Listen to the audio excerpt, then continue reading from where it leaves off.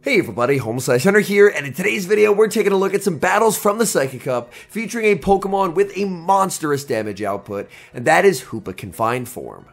These battles were submitted to the channel by a member of the community, Shinlina, so many thanks for the battle submission. Hoopa Confined is a Psychic and Ghost type Pokemon with the moveset of Astonish and Shadow Ball. No second move is required. Pairing Hoopa Confined's huge attack stat with a fast move like Astonish, this thing can output some crazy damage. So without further ado, let's hop into the matches and take a look at Hoopa Confined in the Psychic Cup.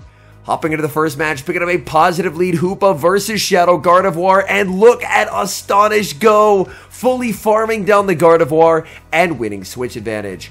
In comes Claydol. Claydol does get a 1 Mud Slap head start, and we're going to see Claydol answered with Galarian Rapidash. This Galarian Rapidash is running Mega Horn, which would inflict massive super effective damage. Choosing to bait with the Body Slam, and the bait is successful, grabbing a shield from the opponent. Claydol probably going to fire off these Scorching Sands. We will see the shield from the Rapidash. Opponent is going to switch out into Victini, and Victini is about to get crushed by Mud Slap Claydol. Claydol will be able to tank whatever Victini throws here. Victini will go for the V-Create. V-Create is going to land. Victini has another V-Create ready to go, but Claydol now more than happy to shield and get a farm down. Claydol now will fire off the Shadow Ball at the opposing Claydol. While this does not KO, it does do quite a lot of damage. So the opponent will commit the shield, and since there's a move loaded on the Galarian Rapidash, this game is a win. Scorching Sands will pick up the KO, but back in comes the Rapidash with that Mega Horn loaded. Mega Horn KOs the Claydol and secures the win. Hopping to the next match, we see an unbelievably good lead, Hoopa versus Galarian Rapidash, and look at Astonish go, just melting through this Pokemon. The damage output from Hoopa is absolutely wild.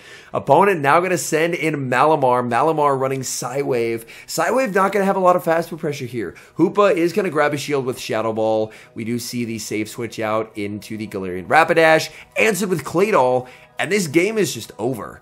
Rapidash goes for the Mega Horn. That connects. That does so much damage. And Rapidash more than happy to shield up and get a very nice Fairy Wind farm down. Scorching Sands does not get the debuff. Even better for the Rapidash. And at this point, all chip damage is helpful. So we're going to fire off the Body Slam, grab the shield. Opponent is going to deny the opportunity to make it to a second Body Slam, as Foul Play will be able to secure the knockout. In comes Claydol, and one Foul Play does not KO Claydol. So Claydol more than happy to absorb this energy, and from here, after one more Mud Slap, it should be pretty close to Scorching Sands range, and Claydol is able to get there. Games with this team are going to be really fast. You either win fast or you lose fast. Hopping into the next match, Hoopa versus a Bronzong. Feint Attack is going to do so much damage, so we will see a switch out into the Rapidash. Feint Attack would be double super effective. That would crush the Hoopa. Hoopa is already glassy enough. If you have any kind of dark move, Hoopa is just going to get melted. Rapidash, however, can tank these Feint Attacks quite well because Feint Attack is a pretty mediocre fast move. Opponent is going to switch out into Chimecho, which is another one of the Astonish users. Farming up, firing off the Mega Horn, Chimecho will commit the shield. Rapidash just falls short of making it to the move. In comes Hoopa. Hoopa, oh my goodness. Hoopa does not want to take these Astonishes whatsoever. Energy Ball is going to connect, and it's all up to Claydol to try and close out this game. Claydol is going to commit the shield as Chimecho will fire off another Energy Ball. Energy Ball does not get the debuff, thank goodness, as Claydol exits with a ton of energy. In comes Malamar. And this is going to be a tricky game here, but it does feel possible. The Scorching Sands is going to connect. Second Scorching Sands should be able to pick up the knockout here. Claydol, Scorching Sands. Oh no, they live on 1 HP. Oh my goodness, if Claydol got the farm down, maybe it could have made a move versus the Bronzong, but Malamar says no, and that game will end in a loss. Terrific lead in the next match. Hoopa into Alolan Raichu, and this poor Raichu is just getting shredded with Astonish. Raichu goes for a Thunder Punch and just gets fully farmed down. Hoopa exits with the Shadow Ball. Hoopa's second move, I can't remember if I mentioned this, is Psychic. And Psychic in a Psychic Cup is completely useless. So you don't need a second move on Hoopa to get wins. We're now going to see a switch into the Rapidash, as ideally you really don't want to be taking the Hexes on Hoopa.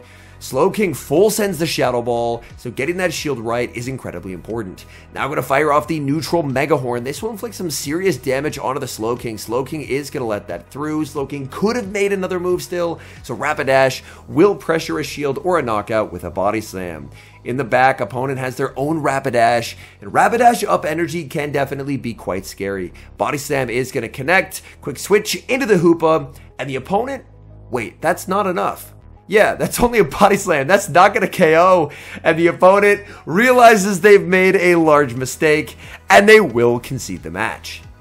Positive lead in the next match, Hoopa versus Galarian Slowbro. Opponent safe switches into a Tackle Girafarig, and we're going to see a switch out into the Rapidash. Rapidash is going to be hit with a Psychic Fangs from the Girafarig. Girafarig trying to ramp up the damage. Rapidash has farmed up so much energy here. Full sending the Mega Horn. Opponent calls the bait, and they get KO'd. In comes the Slowbro. Slowbro, this will only be the Body Slam. Opponent lost track of the counts, and they end up shielding a move that could not have been a Mega Horn. In comes the Hoopa. Hoopa does get an Astonish through as the opponent fires off the Brutal Swing. If Slowbro gets ahead on energy, it can be very scary for the Hoopa, because obviously Brutal Swing, double super effective damage. Hoopa would not survive that charge attack. Hoopa is going to get hit with one final Brutal Swing, choosing to let the Hoopa go, trusting in Claydol. In the back, it is going to be the Rapidash. Yeah, and this is just a very comfortable win for the Claydol. Claydol can farm it into a range where even a Scorching Sands will knock out, because Rapidash, it's incredibly strong in this cup, but it is very, very frail. Scorching Sands picks up the KO. In comes Slowbro. Slowbro is not making another move, and that game is over. Hoopa versus Bruxish, this is a nightmare lead. We see a switch out into Claydol, but the bites are still shredding through Claydol. Opponent is going to make a very nice switch out in the catch, catching the Scorching Sands onto their own Claydol, and they get a Mud Slap through as well. That was really well timed by the opponent. Claydol is going to be able to make it to the Shadow Ball. Shadow Ball would pick up the knockout, but the opponent, they have so much energy. They're just going to shield and go for a full farm down. And this is looking like a very difficult game to win. In comes Hoopa. Hoopa is going to commit the shield. Opponent is just going to go for the Scorching Sands, but the Astonish will pick up the KO. In comes Rapidash in the back. Yeah, that is just game over, unfortunately. It's going to be the Galarian Slowbro. Rapidash going to no-shield the Brutal Swing. Rapidash does make the Mega Horn, but there's just no way of beating this Bruxish. The Mega Horn is going to land. Hoopa gets the farm down. Let's take a look at this bite damage right here. Oh my goodness. Bite doesn't even get same type attack bonus on Bruxish, and it still just melts through that Hoopa like it's nothing. Hopping into the next match, Hoopa versus Hoopa. Let's see this mirror right here. Oh my goodness. It's a Cyber KO in 3 fast moves. Oh my goodness. This cup is just absolutely unserious in the best possible way. Opponent brings out Claydol as Shin is going to bring out the Rapidash. Rapidash Body Slam baits, and the bait is successful. That's massive. Opponent overfarming too much in my opinion. They should have at least thrown a Scorching Sands to try and force a shield, because now they're down 2 shields. We have a Claydol mirror. Claydol survives it even if it is a Shadow Ball. We will see a shield. Opponent running Earth Power, so the opponent, if I had to guess, unfortunately just short on TMs, because the ideal Claydol moveset is Scorching Sands plus Shadow Ball, but the unfortunate thing is that if you don't have to charge TMs, then you could get stuck with something like Earth Power and not be able to change it. Malamar will go for the foul play. Malamar makes another foul play, but this will not KO. Claydol is the bulk on this team, able to withstand that damage, get that full farm down, and exit with a Shadow Ball. Shadow Ball is just going to do way too much damage here. Opponent now with fractional health. They're going to make a final move. They can get rid of the Claydol, but they're still an extremely healthy Rapidash. In comes the Rapidash, 1 Fairy Wind later, and that's game over.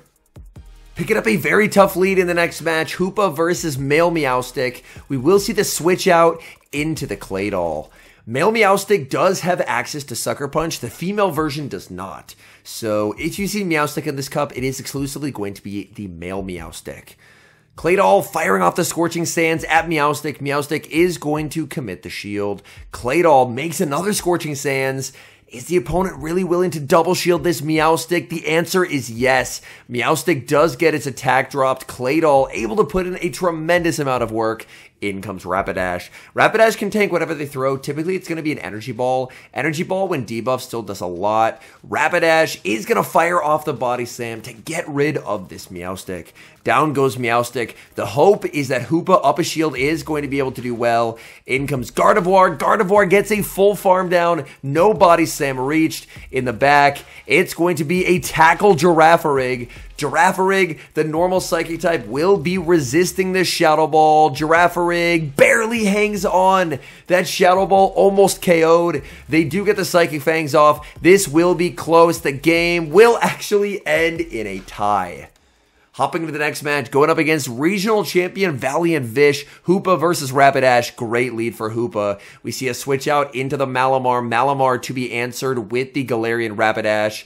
Malamar is going to strike first with a Foul Play. Foul Play does a lot. Rapidash is very frail, but it does not knock out. Rapidash baiting with the Body Slam. Malamar calls the bait. What a beautiful call from Vish. And now this makes this mid-game very uncomfortable. Another Body Slam, another no shield. Vish happy just to concede switch advantage so he can get a bunch of energy on his Rapidash. Body Slam does so much in the mirror as Vish is now slightly below half HP on the Rapidash. In comes the Hoopa. Hoopa is going to look to shield up a potential High Horsepower or Mega Horn. In this case, it's a Body Slam bait.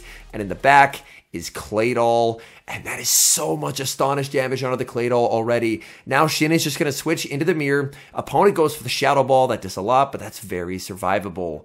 And it looks like these Claydol are at very, very similar health here. Claydol just going to let this go and try and win the game just purely off of fast moves, as that's an Astonish farm down of 1 and 2 Pokemon back-to-back to take the win.